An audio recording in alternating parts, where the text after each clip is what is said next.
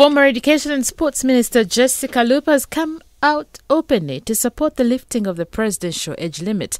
This was during the consultation of leaders in the NRM structures from the parish to district levels, including the NRM delegates and leagues, held at Katakwi Primary School Hall in Katakwi Town Council Tuesday.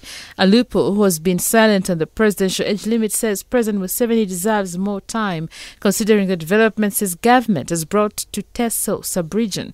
In this meeting, a majority of the National Resistance Movement leaders at different levels in Katakwi district resolved to support the lifting of the presidential age limit, but on request that the MPs go to the grassroots, educate and consult the local people.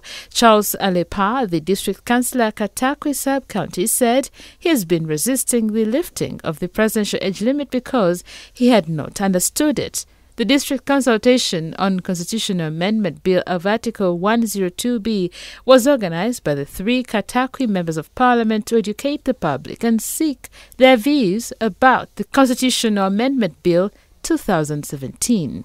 Ogwang says the consultation on the presidential age limit will now roll out to the sub-counties, parishes and villages. The meeting attracted all leaders in both NRM and local government structures from district to sub-county level, opinion leaders and leaders of interest groups.